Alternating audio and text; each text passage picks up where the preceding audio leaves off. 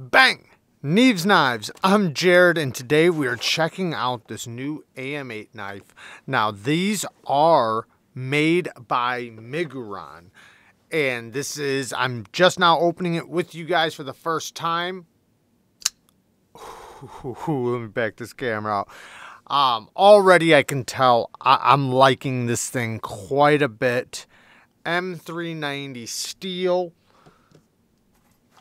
And it has a clip point blade. A straight clip point, which I do like a lot. This is going to be great for utility cuts. Beautiful sharpening choil and plunge grind. Great job on that. And then very neutral handles. I love the way MIGURON does their titanium and milling. We have a titanium backspacer, good access to the lock bar. Whew, very smooth.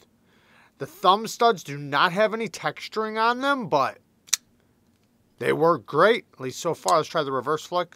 Oh, yeah.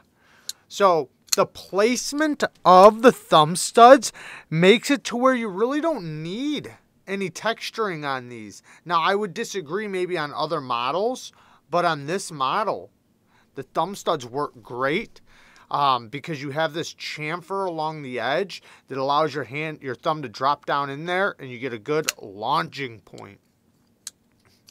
So yeah, great thumb flick, great reverse flick. You got the choke up spot right there. This is very comfortable like that. And then we have this flipper tab. Now the flipper tab looks a little boxy, but let's try it out.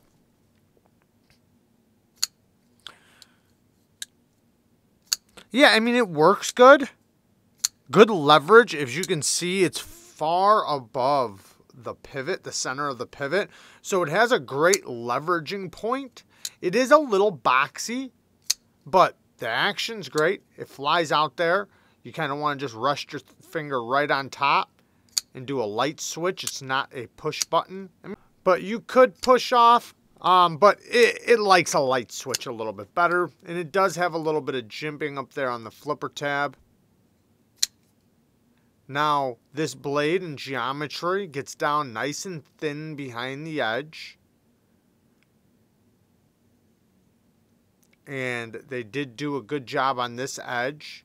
That was one thing that I thought they needed to improve on a little bit. This one's pretty good. I love the sharpening choil and plunge grind. Now, the ergos. I'm a little separated from the edge, but this is super comfortable right here, especially with my thumb on the spine. It's very neutral, very comfortable, a little blocky, but not bad. I could totally pop straps like this. The choke up spot. Yeah, I could get a ton of leverage through that. This is a good one. I'm liking this one quite a bit. Like I said, a little bit boxy. The flipper tab is a little squared off. I do kind of wish the flipper tab had a chamfer on this edge a little bit. But then again, I don't know how it would work in that case. And it's not bad. It works just fine. It's just a little boxy. Here's the MIGURON Dramos. I actually really like this knife, even though it's not necessarily my favorite blade shape. The fit, well, I had one little issue, and that's with the inlays. They have a couple little voids here and there, and then the ones kind of coming up a little bit, but I could easily fix that. And I'm still super happy with it. It's so comfortable in the hand. The action is so good. Detent is rock solid. That is one thing. MIGURON has got their action down, man. But yeah, this is another great one. Like I said, I do have to re-glue this inlay down, which, you know, I know a lot of people would argue you shouldn't have to do that, but I'm still liking it quite a bit. Let's look at this clip now. So the clip, okay, so the clip, let me just put it in my pocket really quick. So the clip works great in and out of the pocket. Slips in there really nicely. You're not going to have to worry about it chewing up your pockets. It's nice and smooth. The one thing, though, is there is quite a bit hanging out.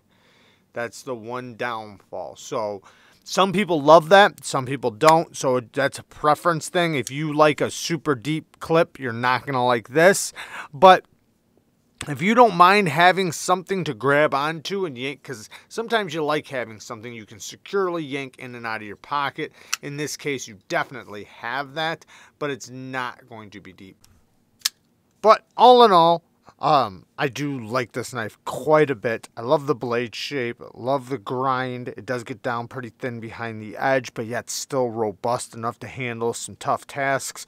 The clip point here is somewhat like a 940 blade shape or a Contigo blade shape, and I really love that blade shape. It works so good for EDC. The handle is nice and neutral, so it should work in just about everybody's hand. Like I said, I do have a little bit of a separation there, but I can easily close that gap. So this is going to work good for large hands or even medium-sized hands. It is a little bit squared off and blocky, but yet that also adds to the comfort and distributes the pressure evenly across your palm if you're going to do push cuts or slicing, which is a good thing. Now, the access to the lock bar is really good. The drop is super smooth. I love the thumb studs and the access to them. Very easy to manipulate.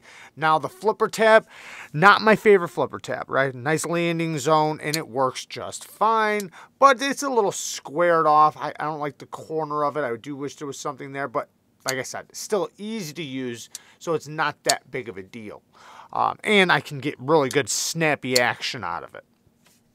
Access to the lock bar is really good. They didn't really cut it down any, but the way they chamfered it, it works just fine.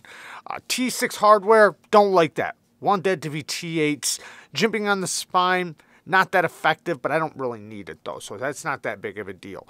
The edge of the spine, this coating actually kind of softens everything up a little bit, so the edge is not sharp at all, but it's also not crowned or anything like that. But I do like this coating. I'm curious how durable it's gonna be. I'm not sure exactly what the coating is. If I had to guess, I'm guessing it's a titanium nitride coating, or whatever it's called, which is a pretty durable coating. So I do like the little polished pop of the thumb studs and the pivot. The clip, you know, it would have been cool if it was blue too, but it doesn't need it. Not bad. Another thing, you know, the clip is not that deep in the pocket, so you are missing, it's quite a bit hanging out there. Now, some people love that. Some people like having the ability to slip it in and out of the pocket and have a good grip on it. So you're definitely going to have that with this, but when you're walking around, it is going to be hanging out of your pocket quite a bit. But like I said, that gives you quick access to it. Backspacer looks pretty cool. Everything's lined up really nicely. Nice little bit of jimping back there. These lines are not on both sides, but it doesn't look off-putting to me. So I don't really mind it so much. Does it offer traction? Not really. This coating kind of, you know, it's a slicker coating, but yet adds a little bit of tackiness. To an extent. Lots of milling on the inside, so for the size of the knife, it's got a good weight to it. I think it's cool. I'm appreciating it. I'm really excited to use it. It feels very solid, just like a solid workhorse of a knife, and that's what I love about it. I think this could be a great knife. I don't want to say a one-and-done knife, but it could be a great knife for somebody that functions really good, very versatile. And it's in, you know, premium steel, M390 steel. So as long as the heat treat is good, we should get good edge retention. So hopefully they're running their M390 pretty good. Now, the M390 I have tested from them was decent. It didn't do bad.